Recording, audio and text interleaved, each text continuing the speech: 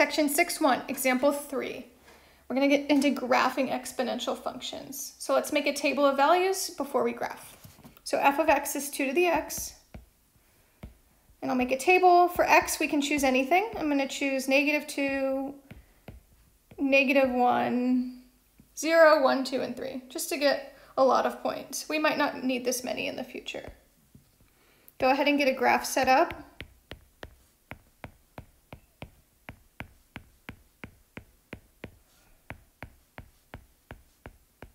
Maybe you already have graph paper. And then let's start plugging in. So 2 to the -2 will be 1 over 2 squared, which is 1/4. So -2 and 1/4. We go left -2 up to 1/4. 2 to the -1, we just flip immediately and we get 1 over 2 to the 1, which is just 1/2. So -1, and then we go up to 1/2. I don't really know the shape yet. Let's get a couple more. 2 to the 0, 0 powers are 1. So we get 0 and 1, so we just go up to 1. This is not a line, so don't graph it yet. 2 to the 1 power is 2. So 1 and 2, so over to 1, up to 2. All right, let's try 2 more. 2 squared is 4. So my next point is over 2 up to 4. And now we can see it's starting to jump a little. That's what exponential functions do. So I went up to 3 just so you could visually see what this jump is doing. So 2 cubed is 8. So at 3, it's going to jump all the way up to 8. So we're going to have a curve that's flat on the left side. It's going to go through 0, 1, and then it's going to spike up on the right side. And that's an exponential function. It should be smooth, nice and smooth. Yeah. Let's try one more. So let's do 1/2 to the x. So let's see what these fractions do instead. So get a graph set up, and then we'll make a table.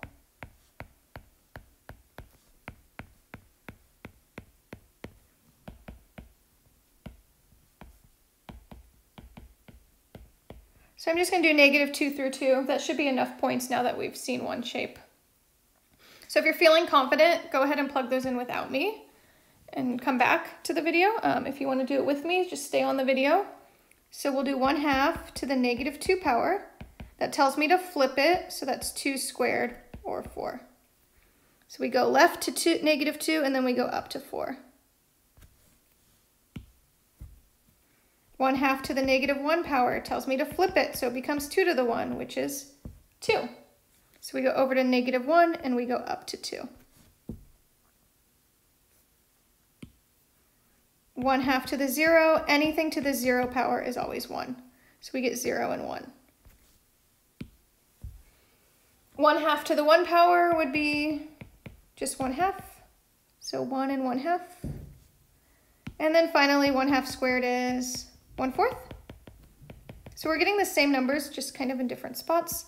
And it looks like we actually get the same shape, but backwards. So we're really tall on the left side, and then we flatten out on the right side. So they look like the same shape, but opposite. So let's go over the graphs overall, because they'll always look pretty similar. So overall, an exponential function will always look like this. When my base is bigger than 1, it's going to be flat on the left, and then it's going to go up on the right.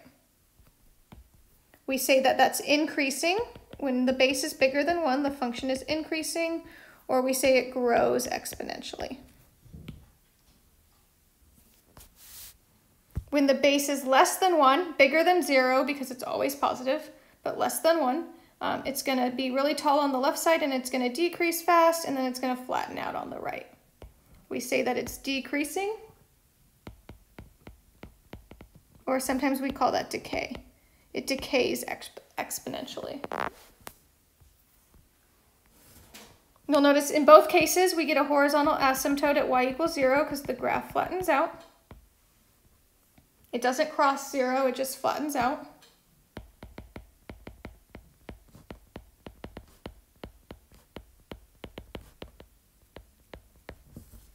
The domain is all real numbers, which means we can plug in anything for x. but the range is different, the y values. So looking visually, they're never equal to 0 and they are never negative. So my lower will be 0 and they just go up to infinity. So 0 to infinity will be my range. I noticed the y-intercept is 0, 1 for both cases.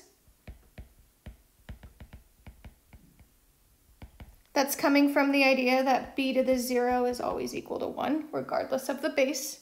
So 0 powers always make 1. And we don't have any x-intercepts. And then they'll always be continuous and 1 to 1. Continuous, right, we're not picking up our pencil. 1 to 1, it passes that vertical line test.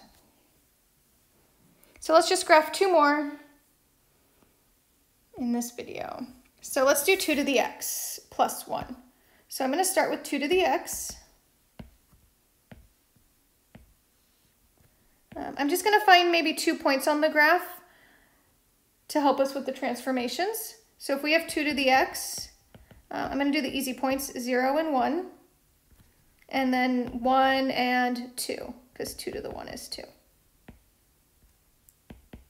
It'll just help us see the transformations a little bit better. So what kind of transformation is going on here? It looks like we have a horizontal shift. We have one of those f of x plus c's inside parentheses. So we're going to shift to the left by 1. And so by having the 2 points, I can visualize the shifts a little bit better. So 0, 1 is going to shift over to negative 1, 1, right? The y value is not changing, we're just shifting to the left.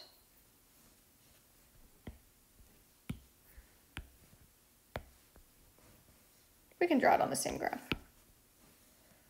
And then 1, 2 shifts over, so that would shift over to 0, 2. And then it makes the exact same shape. So exponentials, I think, are a little bit harder to visually see the shape changing because they're all so similar, so I like to just plot a couple points to see them. The shape looks very similar, right, even with the shift. Let's try example 5. So we have f of x is 2 minus 3 to the x. So our base graph will be 3 to the x. Looks basically the same as 2 to the x. That's why I'm going to just add 2 points. So we have 0, 1, and then we would have 1, 3. Because if I plug in 1, I just get a 3. So I'm going to fix that a little. There we go. Just to get the steepness a little bit more accurate. So they all look really similar, but the steepness is different based on the base. And so let's do the transformations. So the first transformation is a negative, which tells me to reflect the graph about, since the negative's on the outside, we reflect about the x-axis, which means it's just upside down.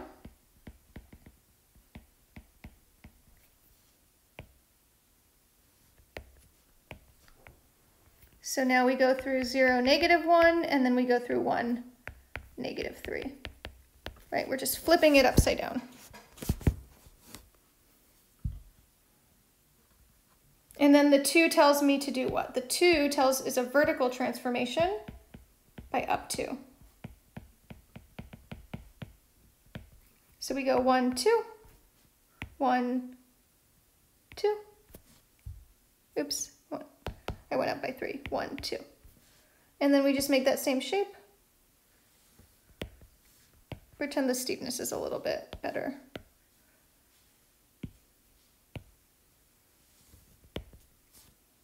And so the purple graph would be my final graph. So I just think by plotting a point or two, it helps you with the vertical and horizontal shifts, just because the shape is a little bit harder to see the shifts. If you really don't want to do shifts, you can totally just make a table as well. So what happens if I plug in 0 to the actual graph that we want? 2 minus 3 to the 0 means 2 minus 1 or 1, and 0, 1 is on my graph. Check. What happens when I plug in 1? 2 minus 3 to the 1 means 2 minus 3, or -1. And yep, that's on my graph. But if you were graphing it with a table only, you'd probably need a couple more points. So shifts, you don't need as many points. So if you want to use the table method, use more points. But otherwise, you can also use this as well. But I thought it would be good to refresh on the transformations back from chapter 2, maybe 3, 2. But it's been a while, so it's always good to refresh on that old stuff.